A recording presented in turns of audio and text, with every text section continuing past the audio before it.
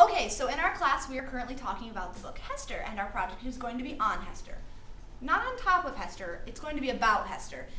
And I don't mean going around Hester, it's going to be concerning the topic of the book Hester. Ladies and gentlemen, welcome to the dating game.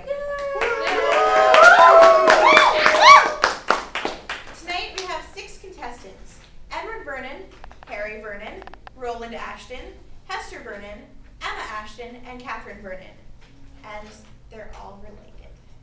Now we are going to bring up the lovely gentlemen to introduce them and to answer a few questions.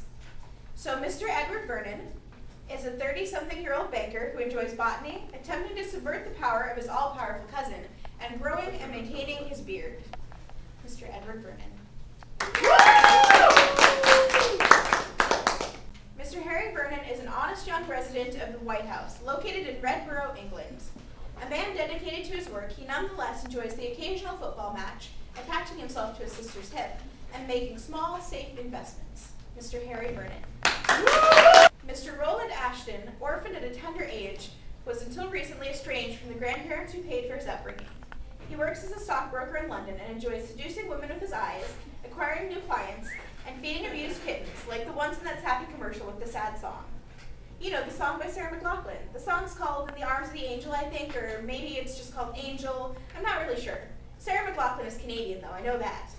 She's got some really great songs, so I'm not a huge fan. Who has the money for CDs these days anyway? iTunes has a good deal going on where you can buy just one song at a time.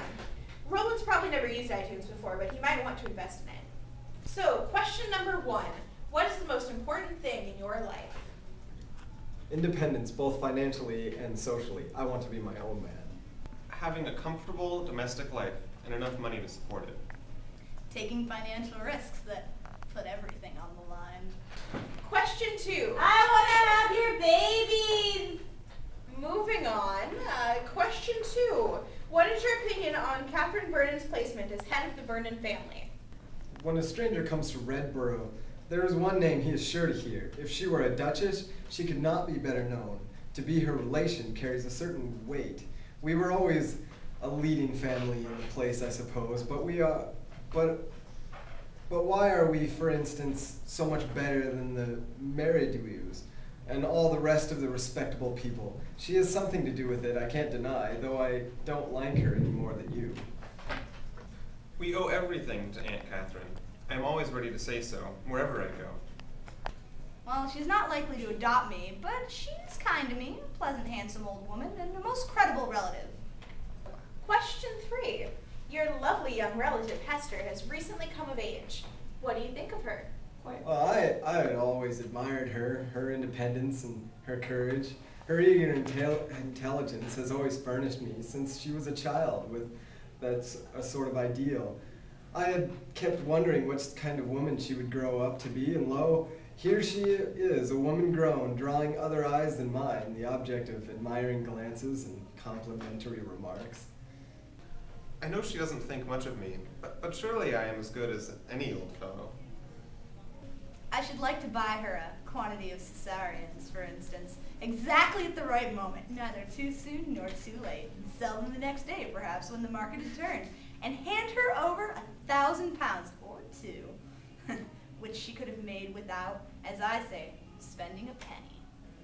All right, well, thank you very much to our 3 wonderful gentlemen contenders. And now, if you guys would like to exit to the left, I'll bring up the ladies.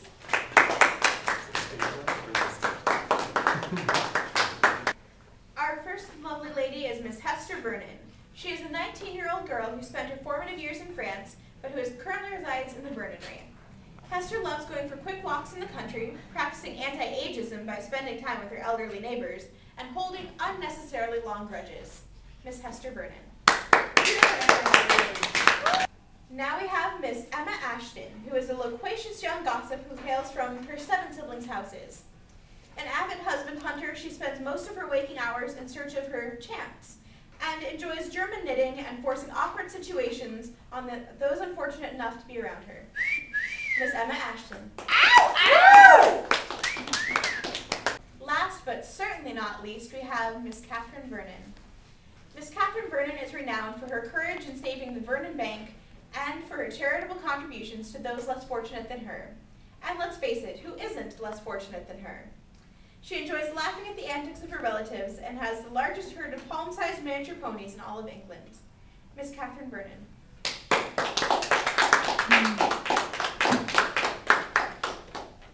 Question 1. What do you feel is your place in this male-dominated society? I'm as good as any man out there, but no one's allowed me to show it yet. To find a man to marry so that I can have my own home and status, and so that I don't have to live with my siblings anymore. I am the exception to the rule due to special circumstances. However, this is a male-dominated world. Question 2. I want you to have my baby. Okay, question 2. What do you think of Mrs. Algernon Merridew's dancing tea parties? I really just go to make my mother happy, when I do go at all. They simply aren't what I expected.